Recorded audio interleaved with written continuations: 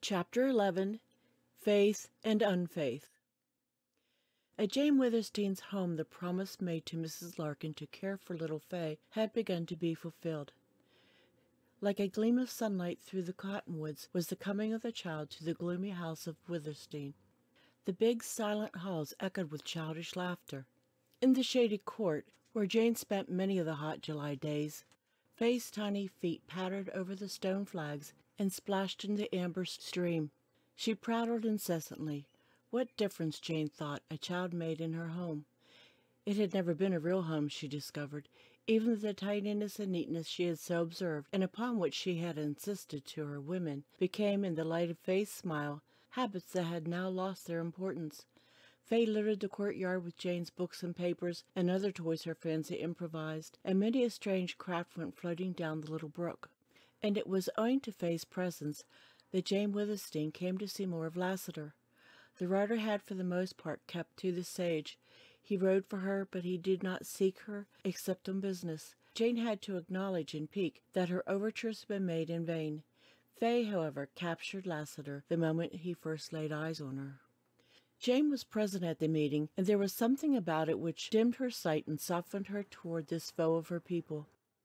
The rider had clanked into the court, a tired yet wary man, always looking for the attack upon him that was inevitable and might come from any quarter, and he had walked right upon little Fay.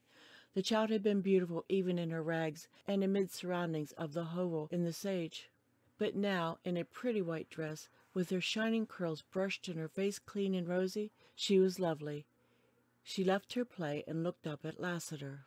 If there was not an instinct for all three of them in that meeting, an unreasonable tendency towards a closer intimacy, then Jane Withersteen believed she had been subject to a queer fancy. She imagined any child would have feared Lassiter, and Fay Larkin had been a lonely, solitary elf of the sage, not at all an ordinary child, and exquisitely shy with strangers. She watched Lassiter with great, round, grave eyes, but showed no fear. The writer gave Jane a favorable report of cattle and horses, and as he took the seat to which she invited him, little Fay edged as much as a half an inch nearer. Jane replied to his look of inquiry and told Fay's story. The writer's grave, earnest gaze troubled her. Then he turned to Fay and smiled in a way that made Jane doubt her sense of the true relation of things. How could Lassiter smile so at a child when he had made so many children fatherless? But he did smile, and to the gentleness she had seen a few times he added something that was infinitely sad and sweet. Jane's intuition told her that Lassiter had never been a father, but if life ever so blessed him, he would be a good one.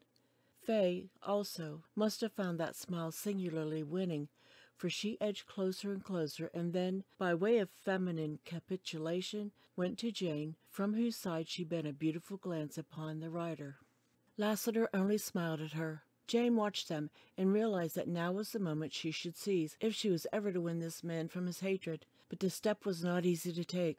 The more she saw of Lassiter, the more she respected him, and the greater her respect, the harder it came to lend herself to mere coquetry. Yet as she thought of her great motive, of toil, of that other whose name she had schooled herself never to think of in connection with Milly Ernst's avenger, she suddenly found she had no choice, and her creed gave her boldness far beyond the limit to which vanity would have led her.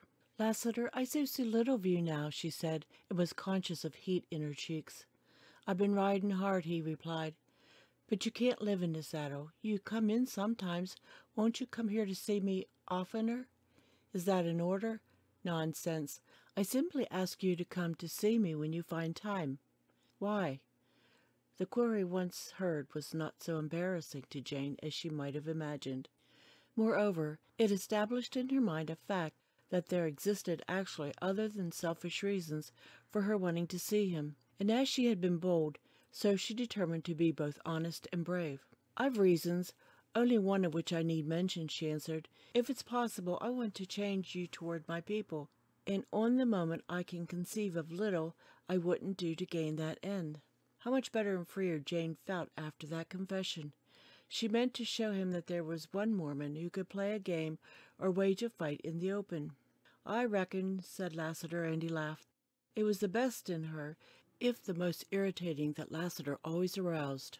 Will you come?" She looked into his eyes, and for the life of her could not quite subdue an imperiousness that rose with her spirit. "I never asked so much of any man, except Bern Venners. 'Pears to me that you'd run no risk, or Venners either, but mebbe that doesn't hold good for me."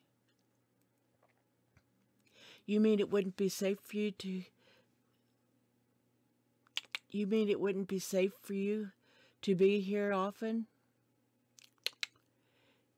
You mean it wouldn't be safe for you to be often here? You look for ambush in the cottonwoods?" "Not that so much." At this juncture, Little Face sidled over to Lassiter. "Has oo a little girl?" she inquired. "Has oo a little girl?" she inquired. "No, lassie," replied the rider.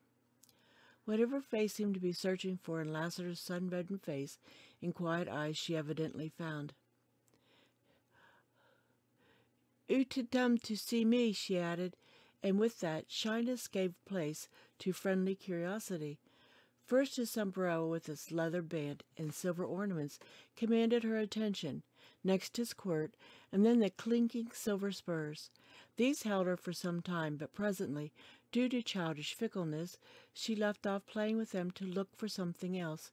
She laughed in glee as she ran her little hands down the slippery, shiny surface of Lassiter's leather chaps. Soon she discovered one of the hanging gun sheaths, and she dragged it and began tugging at the huge black handle of the gun.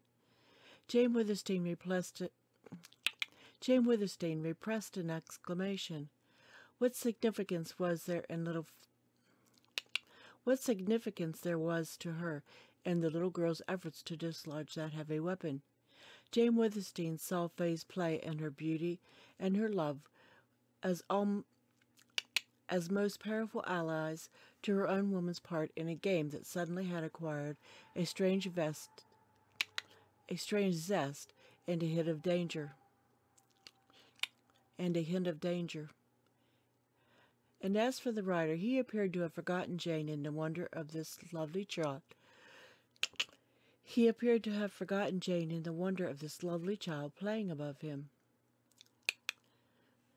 Playing about him. At first he was much the shyer of the two. Gradually her confidence overcame his backwardness, and he had the temerity to stroke her golden curls with a great hand. Fay rewarded his boldness with a smile, and then he had gone to the extreme of closing that great hand over her little brown one. She said simply, "I like oo." Sight of his face then made Jane oblivious, for the time, to his character as a hater of Mormons. Out of the mother longing that swelled her breast, she divined the child hunger in Lassiter. He returned the next day and the next, and upon the following he came both at morning and at night. Upon the evening of this fourth day, Jane seemed to feel the breaking of a brooding struggle in Lassiter. During all these visits, he had scarcely a word to say, though he watched her and played absent-mindedly with Fay. Jane had contented herself with silence. Soon Little Fay substituted for the expression of regard. "I like oo." A warmer and more generous one. "I love oo." Thereafter Lassiter came oftener to see Jane and her little protégé. Daily he grew more gentle and kind, and gradually developed a quaintly merry mood. In the morning he lifted Fay upon his horse and let her ride as he walked beside her to the edge of the sage. In the evening he played with the child at an infinite variety of games she invented, and then, oftener than not, he accepted Jane's invitation to supper. No other visitor came to Withersteen House during these days, so that in spite of the watchfulness he never forgot, Lassiter began to show he felt at home there. After the meal they walked into the grove of cottonwoods or up by the lakes, and little Fay held Lassiter's hand as much as she held Jane's. Thus a strange relationship was established, and Jane liked it. At twilight they always returned to the house, where Fay kissed them and went in to her mother. Lassiter and Jane were left alone. Then, if there were anything that a good woman could do to win a man and still preserve her self-respect, it was something which escaped the natural subtlety of a woman determined to allure.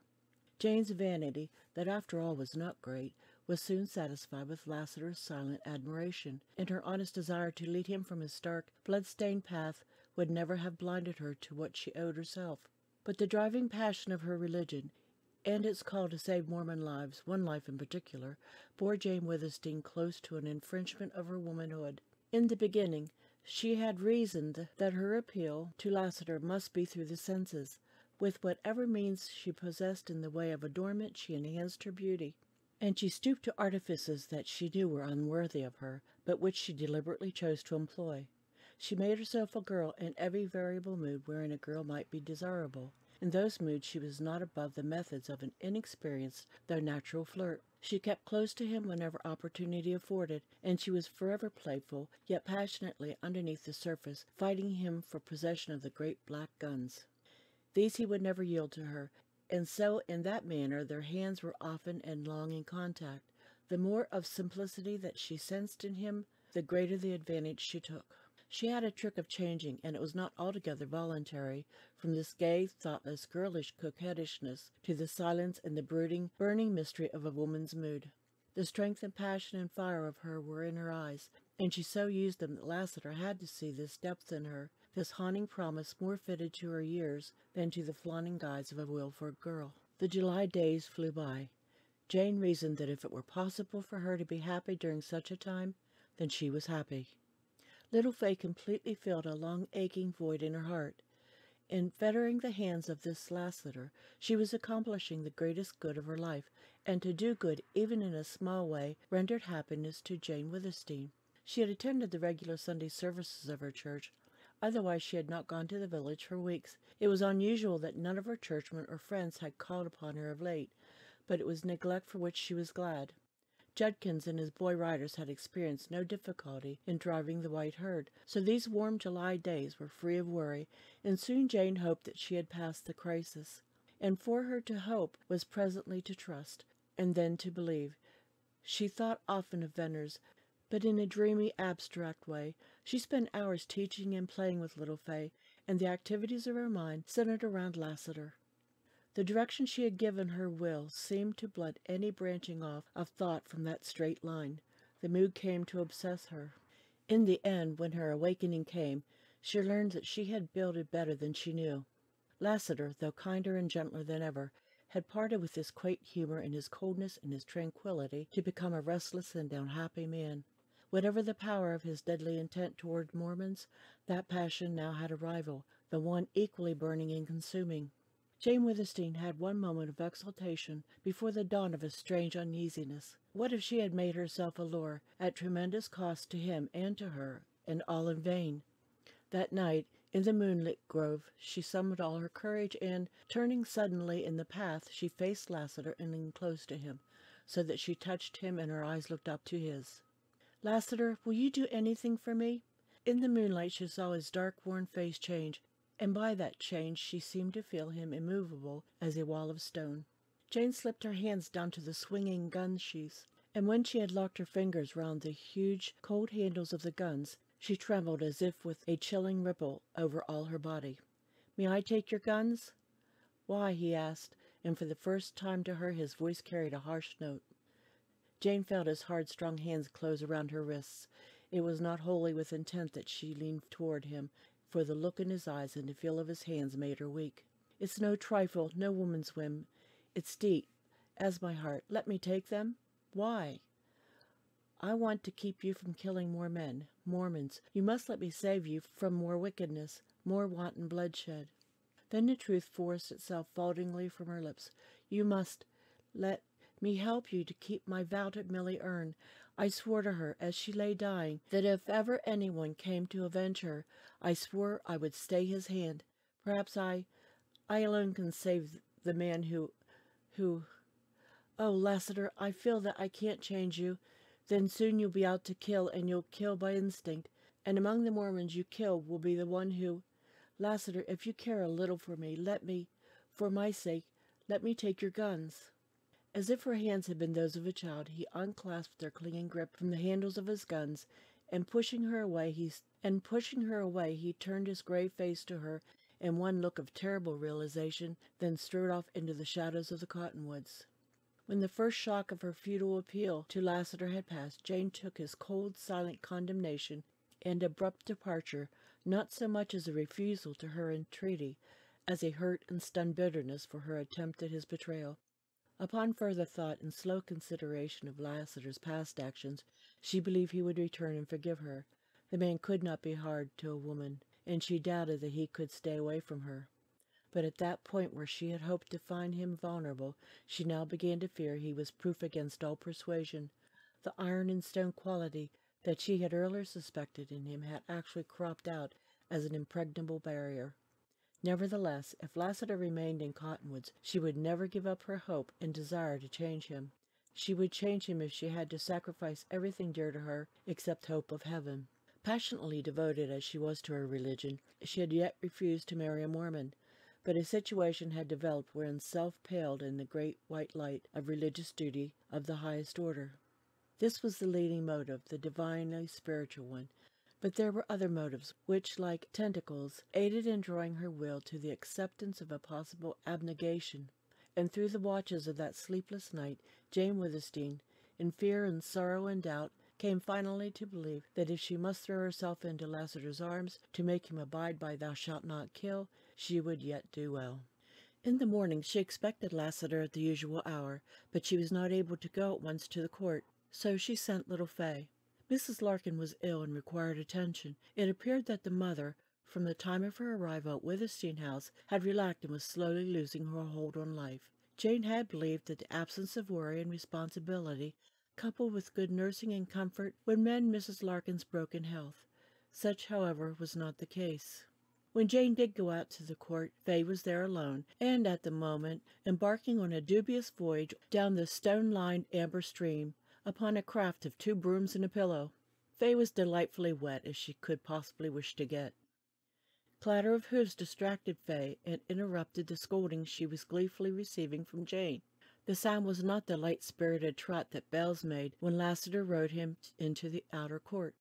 This was slower and heavier, and Jane did not recognize it in any of her other horses. The appearance of Bishop Dyer startled Jane. He dismounted with his rapid, jerky motion, flung the bridle, and as he turned toward the inner court and stalked up on the stone flags, his boots rang. In his authoritative front, and in the red anger unmistakably flaming in his face, he reminded Jane of her father. "Is that the Larkin pauper?" he said brusquely, without any greeting to Jane. "It's Mrs. Larkin's little girl," Jane replied slowly. "I hear you intend to raise the child?" "Yes." "Do you mean to give her Mormon upbringing?" "No." His questions had been swift. She was amazed at a feeling that someone else was replying for her. "I've come to say a few things to you." He stopped to measure her with stern, speculative eye. Jane Withersteen loved this man. From earliest childhood she had been taught to revere and love bishops of her church, and for 10 years Bishop Dyer had been the closest friend and counselor of her father, and for the greatest part of that period her own friend and scriptural teacher. Her interpretation of her creed and her religious activity and fidelity to it, her acceptance of mysterious and wholly Mormon truths, were all invested in this bishop. Bishop Dyer, as an entity, was next to God. He was God's mouthpiece to the little Mormon community at Cottonwoods. God revealed himself in secret to this mortal, and Jane Withersteen suddenly suffered a paralyzing affront to her consciousness of reverence by some strange, irresistible twist of thought wherein she saw this bishop as a man, and the train of thought hurtled the rising, crying protests of that other self whose poise she had lost. It was not her bishop who eyed her in curious measurement. It was a man who trampled into her presence without removing his hat, who had no greeting for her, who had no semblance of courtesy. In looks, as in action, he made her think of a bull stamping cross-grained into a corral. She had heard of Bishop Dyer forgetting the ministry in the fury of a common man, and now she was to feel it. The glance by which she measured him in turn momentarily veiled the divine in the ordinary. He looked a rancher. He was booted, spurred, and covered with dust. He carried a gun at his hip, and she remembered that he had been known to use it. But during the long moment, while he watched her, there was nothing commonplace in the slow-gathering might of his wrath. "Brother Toll has talked to me," he began. "It was your father's wish that you marry Toll, and my order. You refuse him?" "Yes." "You would not give up your friendship with that tramp Fenners?" "No." "But you'll do as I order," he thundered. "Why, Jane Withersteen, you are in danger of becoming a heretic. You can thank your Gentile friends for that. You face the damning of your soul to perdition." In the flux and reflux of the whirling torture of Jane's mind, that new, daring spirit of hers vanished in the old habitual order of her life. She was a Mormon, and the bishop regained ascendance. "It's well I got to you in time, Jane Withersteen. What would your father have said to these goings-on of yours?" "He would have put you in a stone cage on bread and water. He would have taught you something about Mormonism. Remember, you're a born Mormon.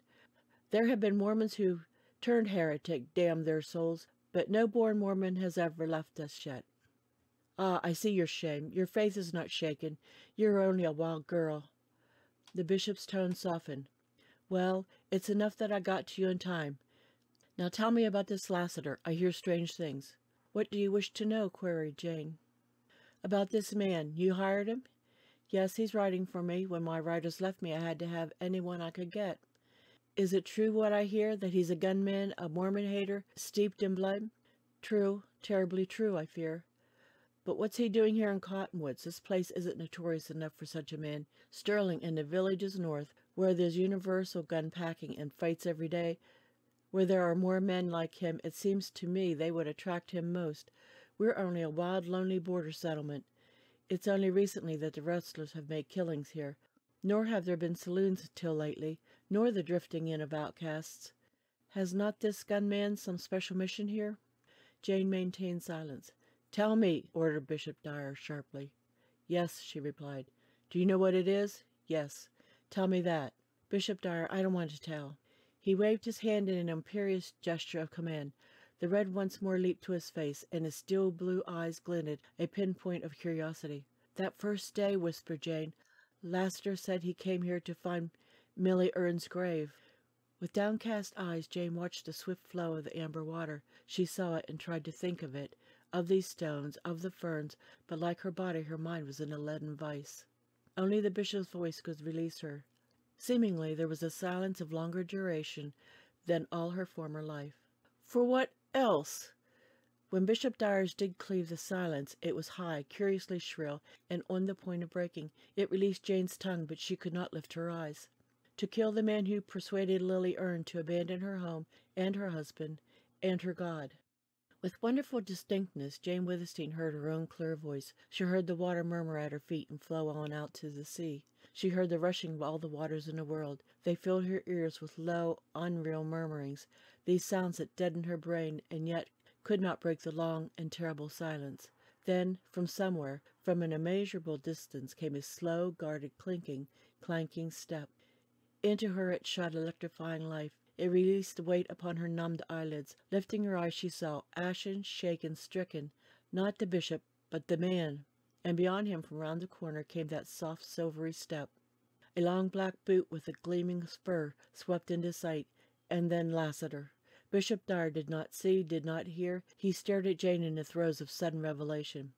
"Ah, I understand," he cried in hoarse accents. "That's why you made love to this Lassiter, to bind his hands." It was Jane's gaze riveted upon the rider that made Bishop Dyer turn. Then clear sight failed her. Dizzily, in a blur, she saw a gleam of blue and spout of red. In her ears burst a thundering report. The court floated in darkening circles around her, and she fell into utter blackness. The darkness lightened, turned to slow drifting haze, and lifted.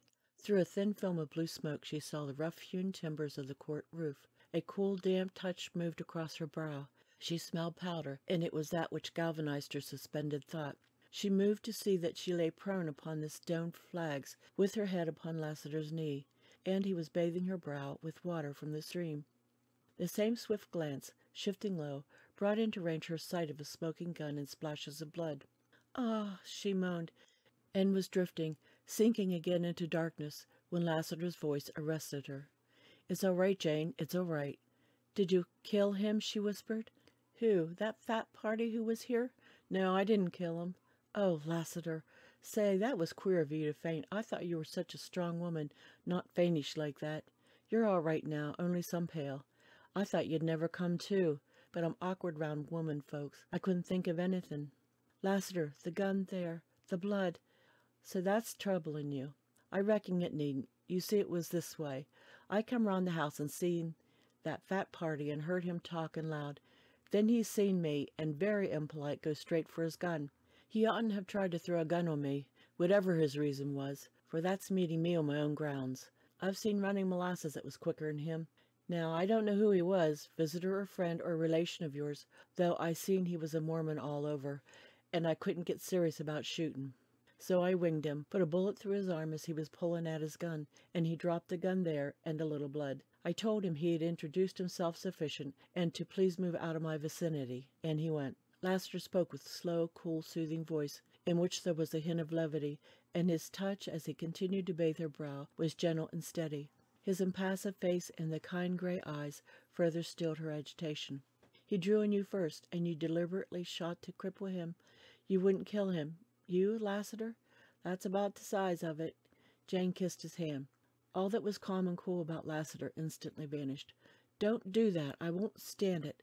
And I don't care a damn who that fat party was. He helped Jane to her feet into a chair. Then, with the wet scarf he had used to bathe her face, he wiped the blood from the stone flags, and picking up the gun, he threw it upon a couch.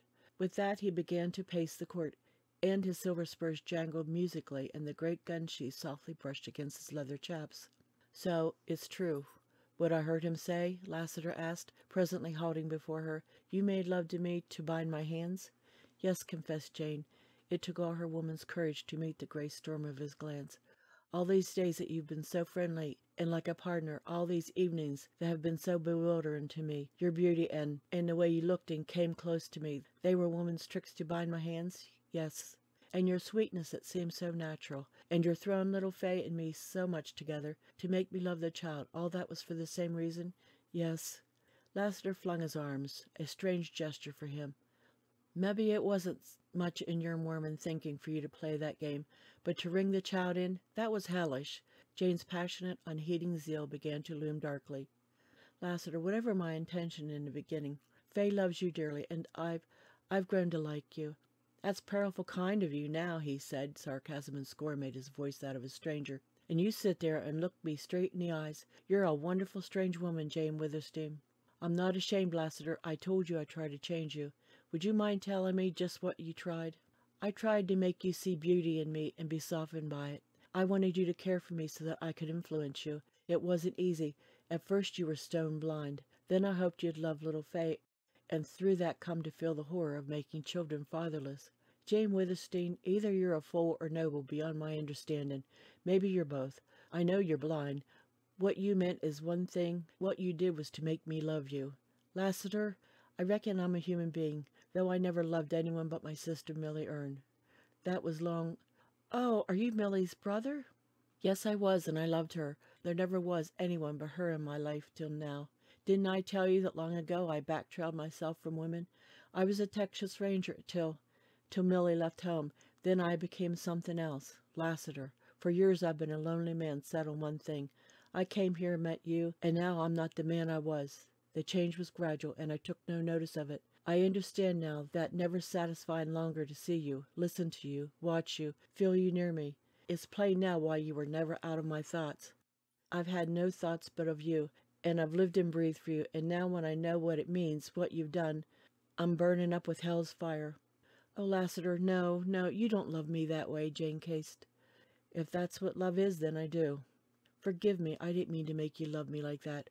Oh, what a tangle of our lives. You, Millie Erne's brother, and I, heedless, mad to melt your heart towards Mormons, Lassiter. I may be wicked, but not wicked enough to hate. If I couldn't hate Toll, could I hate you? After all, Jane, maybe you're only blind, Mormon blind.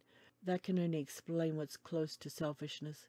I'm not selfish. I despise the word. If I were free, but you're not free of Mormonism, and in playing this game with me, you've been unfaithful. Unfaithful, faltered Jane. Yes, I said unfaithful. You're faithful to your bishop and unfaithful to yourself. You're false to your womanhood and true to your religion. But for a saving innocence you've made yourself low and vile, betraying yourself, betraying me, all to bind my hands and keep me from snuffing out Mormon life. It's your damn Mormon blindness. Is it vile? Is it blind? Is it only Mormonism to save human life? No, Lassiter, that's God's law, divine, universal for all Christians. The blindness I mean is blindness that keeps you from seeing the truth. I've known many good Mormons, but some are blacker than hell. You won't see that even when you know it. Else why all this blind passion to save the life of that? Jane shut out the light, and the hand she held over her eyes trembled and quivered against her face. Blind, yes, and let me make it clear and simple to you, Lassiter went on, his voice losing its tone of anger. Take, for instance, that idea of yours last night when you wanted my guns. It was good and beautiful, and it showed your heart. But why, Jane? It was crazy. Mind I'm assuming that life to me is as sweet as to any other man, and to preserve that life is each man's first and closest thought. Where would any man be on this border without guns? Where, especially, would Lassiter be? Well, I'd be under the sage with thousands of other men now living, and sure better men than me. Gun packing in the West since the Civil War has grown into a kind of moral law, and out here on this border, it's the difference between a man and something not a man. Look what you're taking Venner's guns from him, all but made him. Why, your churchmen carry guns. Toll has killed a man and drawn on others. Your bishop has shot half a dozen men, and it wasn't through prayers of his that they recovered. And today he'd have shot me if he'd been quick enough on the draw. Could I walk or ride down into Cottonwoods without my guns? This is a wild time, Jane Withersteen, this year of our Lord 1871. No time for a woman, exclaimed Jane brokenly. Oh, Lassiter, I feel helpless, lost, and don't know where to turn. If I am blind, then I need someone, a friend, you, Lassiter, more than ever. Well, I didn't say nothing about going back on you, did I? End of chapter 11.